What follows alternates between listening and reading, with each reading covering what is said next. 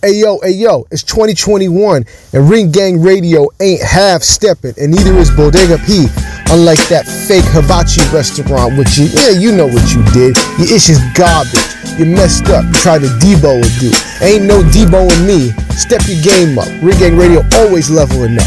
Ha! Yeah, tell him why you mad, son. Oh wait, now it's my turn.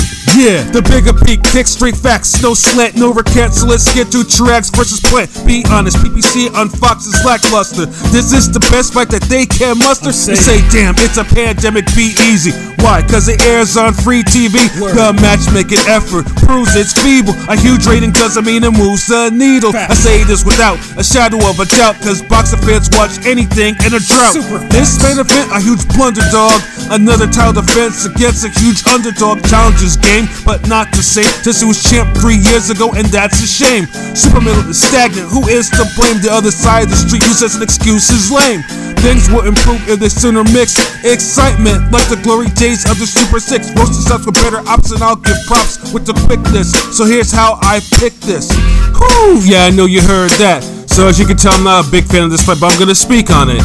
Caleb Plant at this point in his career has just too much for Truax. He has the youth, he has the jab, he has the footwork, he has the slick movement, the side-to-side movement, and I just think Truax won't be able to hit it. Truax is a pretty straightforward guy, straight up and down like 6 o'clock. But also too, I also think he's also a little long in the tooth, and he's been a fight contender, and he was a former champion at 168 himself. But I just don't think he doesn't have anything to really bother this play right now. I mean, unless he happens to catch him on the chin or test his stamina, which is still a question mark. But I just think that Truax is going to continue to move on him, and Plant's going to move side to side and land on a 2-to-1 ratio. And by like the mid rounds, Plant's punishment and movement will probably take a toll on Truax before Plant's stamina gives out. And by like say maybe the 7th or 8th rounds, Plant's going to move in and take Truax out of there. So I am going with a 8th round KO for Caleb Plant.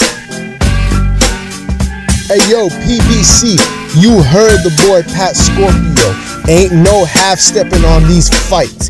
Ring Gang Radio. And to the chick that tried to scam me on the PS5, nah, the boy is unscammable. Ain't no scamming me. You tried to play me, but you played yourself. Put a quarter in your ass. Ring Gang Radio for life. Ain't no half-stepping. Stepping.